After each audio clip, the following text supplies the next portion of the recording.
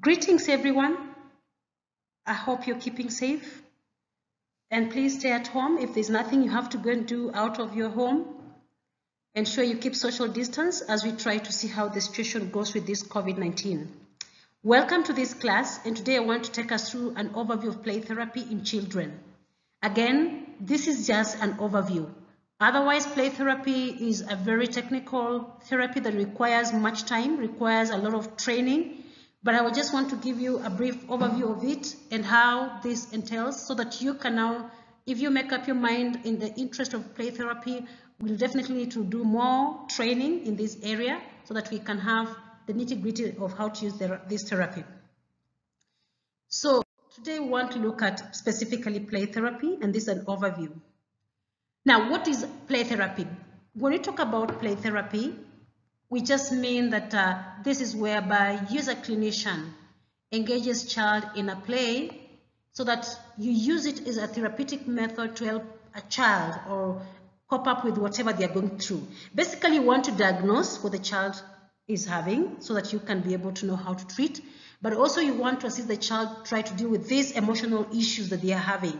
A lot of children are unable to deal with the issues, and they may not be able to talk to you and tell you what they're going through.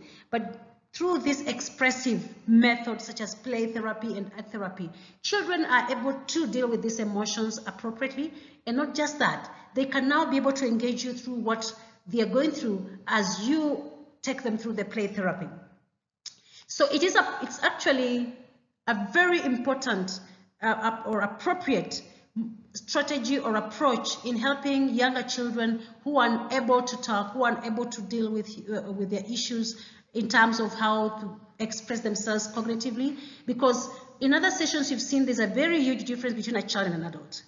Cognitively, in terms of dependence, interdependence, in terms of emotional expressions, etc. So it's important that we use a medium that is easily available for a child to express themselves and deal with the issues that they are facing through. And I say that when children play, they play out their feelings and their problems just as it would have happened to an adult explaining to you how they feel or expressing their feelings and emotions to you. Now, usually who can actually use play therapy? As I said, this is a very technical therapy and requires a lot of training in it so that you can know exactly on how to diagnose, how to pick issues when a child is playing, and how to relate with them as per your clinical intake that you have been able to take with the child and the guardian. However, play therapy can be used with any child who is having any psychological problem, whether parental conflict, whether separation or divorce, whether trauma, whether sexual abuse, whether emotional abuse, or any other abuse, whether they're adopted or foster, whether they are in grief, whether they have been hospitalized, so basically all mental disorders affecting children can easily be taken care of with the play therapy. So it is a very, very good medium of being able to diagnose and rehabilitate children with psychological problems. Let's look at some of the materials that you need when you are using play therapy. One of them is usually manipulative materials such as clay and crayons. You can use them. And you know, these materials are just easily available. Don't think about these, going to a toy shop and buying this expensive. No, just go for these materials that children used to play, available to you in your environment as a therapist. Water and containers, sand, toy kitchen appliances, utensils, baby items, dolls of different sizes by different genders and different sizes and ages, toy cars, animals, blocks, many. And even the child, you can also bring in some of their own items if that is so. Again, if you're doing this in a clinical setup in a therapeutic center, this is important. Sometimes we do make home arrangements where you're doing the play therapy within a home setup, but make up almost like a clinical play therapy setup so that you ensure that all the issues pertaining a therapeutic relationship such as privacy and confidentiality are also taken care of. So after looking at these materials, it's also important for us to look at structures of play, and we have 4 structures of play. we have what we call the sensory play, we have what we call the functional play, which we are going to explain. We have what we call the symbolic play, again I'll be able to explain. We have what we call the complex play. Let's look at sensory motor play. As from the word and the way to describe this is where a child explores and experiences the world through the senses. So what we mean is that it includes all activities that stimulate the young child's senses, the touch, the taste, the smell, the movement, the balance, the sight and hearing. Any activity that is going to stimulate that. For example, if a child may find it difficult to play appropriately with a peer when they are in another environment or something and they don't like, for example, noise, you might want to stimulate this sense of that by exploring sounds and tasks the child learns to adapt to be able to block out noise, which is not important, and focus on the play which is occurring with their peers. So you just want to bring in what activity can you bring in that helps a child to adapt to the situations of noise and be able to block it and still pursue whatever they want. And out of this, they can also narrate. They could tell you this is too noisy, and then you can now start narrating and explaining how to be able to block when there's another noise, and you can still do activity. Another structure of play is functional play. We call sometimes projective play, and there's a lot of games and rules.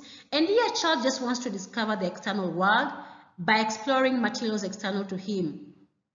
So we could actually say that functional play is like a fast play, and of course a child will use something to entertain themselves. Like for example, a functional play could include opening and closing things, throwing things, stacking blocks, knocking them down, pushing a toy here and there, banging objects, etc. So here the child is just trying to explore the world outside him. Like when they kick or they are able to bang they're able to bang objects together, what happens? When they stack blocks together, what happens? Can they remake them and take them back? You know. So basically, can they close and open? They're trying just to look at it and see how you also react, or what you say about that, and etc. We have what we call symbolic play, and here mostly there's a little pretense with complexity. They can pretend with their own body on objects, etc. When a child uses objects to stand in for other objects, simply that. They use, for a phone, it could mean a human being. For something like a banana could actually mean a phone. So they'll take a banana and say, hey dad, how are you? That's standing in for a phone. So an empty cereal bowl could actually stand in for, say, for example, a car. So basically, they use this kind of play is very symbolic, and it's very important in terms of development, both academically, socially, and amongst other areas. So in symbolic play, a child will take other objects to stand in for others. A doll stands in for a mother. A small doll will stand in for a child. A male doll will stand in for a father. That's what we call symbolic. And they will definitely use these objects in the symbolic representation of the child. So it's something you want to take note of. Then we have complex symbolic play. A child plans and acts out dramatic play sequences. They use imagery objects, incorporate others into the play with assigned roles. They imitate, take turns, and solve problems. So he would actually take a male doll, a female doll, a baby doll, take utensils in the kitchen, and play out different roles in all these. The mother speaking to the father, a father speaking to a child calling out the house, help, a father driving at a car. So they act and dramatize in sequence using the imaginary objects that you have provided for them, and assign roles and imitate, so that if it's a policeman is shooting, if it's a criminal, probably their handscarves here and there. So basically they use that, and that's what we call complex play, because it's able to put people in different situations using the objects in terms of interpreting his world and make it out so clearly and acting it as if it is in the real world. So very, very important. And all these structures are important for any clinician to take note of, depending on the age of the child, depending on the situation of the child, depending on the stage of the problem, amongst many, many, many others. So how do you start a play? First of all, a clinical intake is very important with the child and help and the caregiver, because here you want to look at all the information regarding the child and taking it a lot, complete history taking, biodata, family history, social history, developmental history, interpersonal history, medical history, previous treatment history, sexual history, drug abuse history, marital problems with history if they are available, if they are there, and of course even the mental state examination of the child. So you want to ensure you have a complete history taking, so that when you do this, you have when the child is playing, you're relating with the information you have, and based on this information, then it is easier to know whether you want to do a directive or a directive approach, depending on the situation, depending on the child, depending on the structure that you want to have. So I would say that every play is structured on the child's needs, and it is used a professional to be able to pick up and know what fits or what suits that child for that purpose. So the needs of a child are very important, and no structure of the play or whatever it is will always be the same for every child. It is you, based on the information that you have, that you will know which is the best modality in terms of helping your child. So they are going to be different. The good thing about play is, as I said earlier, it's about both a diagnostic and a rehabilitative approach to treatment of children issues. So before you start clinical intake, so that you can determine your way forward. The second thing is about the room and how you're going to structure the room and the session. So make sure that the atmosphere in which the child is, they are able to know it and they're able to express themselves well. You're not going to close a child in a very tiny small room. You'll create anxiety. You're not going to put a child in a place that they get so scared, and no. Allow space, allow room, and even the way the room is, the way it has been painted, the way what is available on the wall. This is really important. So you just want to ensure that the atmosphere is conducive for play. Then, as the child is playing with the material of their choice, you have to be observant. Please give unconditional positive regard. Empathize wherever you need to have to show empathetic responses. You see, people always ask me, so now how do you empathize when a child is playing? Look, a child has this toy of a dad, and in the other hand they have a toy representing their mother, and there's a small toy there again that they are observing, looking like representing the child, of course, and then there is a fight between the two.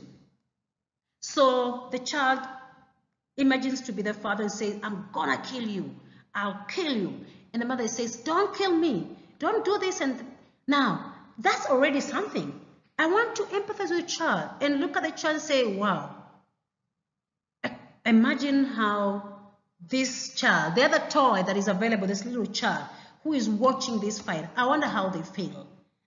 And the child will say, well, they were so scared, they were afraid or whatever. That's actually getting into the child's world, because then there's this fight and there's that toy. You are not saying, you're not pointing to the child and tell the child, I wonder how you felt when your parents were fighting. No.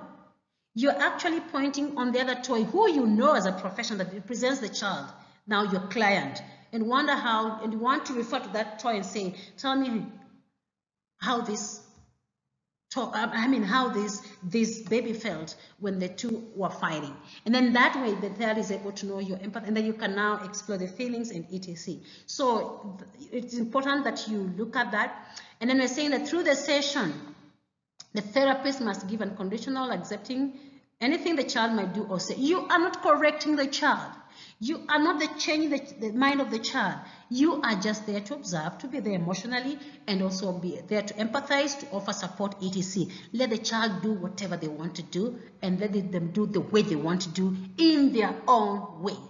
Never express shock or argue or tease or moralize or tell the child, that's not right. Oh, come on. This is not you. This is the child. This is his world or her world.